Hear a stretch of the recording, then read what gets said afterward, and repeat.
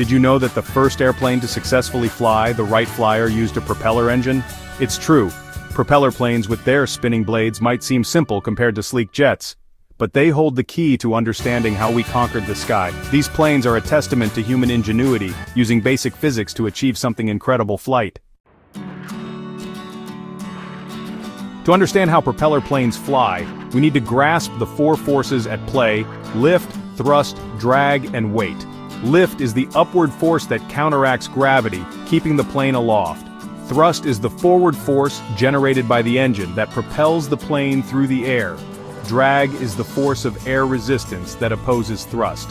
Finally, weight is the force of gravity pulling the plane down. For a plane to fly, lift must be greater than or equal to weight, and thrust must be greater than or equal to drag.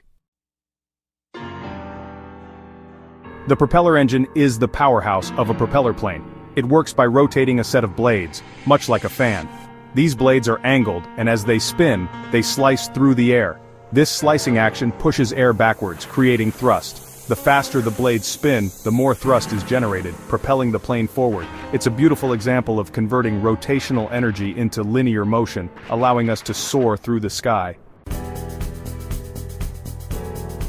But thrust alone isn't enough for flight. The shape of the plane, its aerodynamics, is crucial for generating lift.